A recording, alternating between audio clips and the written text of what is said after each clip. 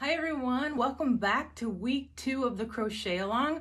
We are making this triple stripe plaid pillow. Last week in week 1 we started the front side of the pillow, and so this is all of week 1's pattern.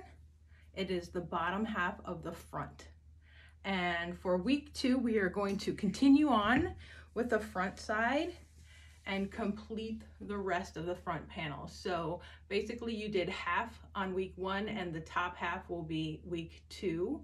I did want to point out that the top 2 rows of week 2's pattern will have color A back to back. What that means is row 79 and row 80 will both be color A. The reason I did that, I added an extra single crochet row at the top because this is a symmetrical design.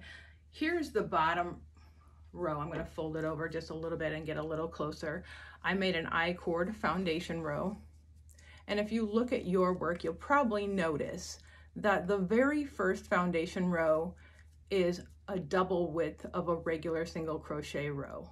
Even if you didn't use an I-cord and you used like a row of chains and then single crocheted into your chain spaces, you'll notice that that row is thicker.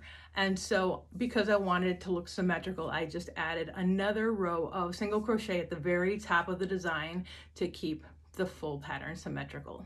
So I hope you're enjoying doing the crochet along. I would love to see photos. That just gives me joy and excitement every time I see someone working up a design and then showing a photo. So be brave and show your photos online, and I look forward to hearing from you and getting into part 3. So next week for part 3, we'll start the back and we'll work on the buttonholes. So that'll be new and different.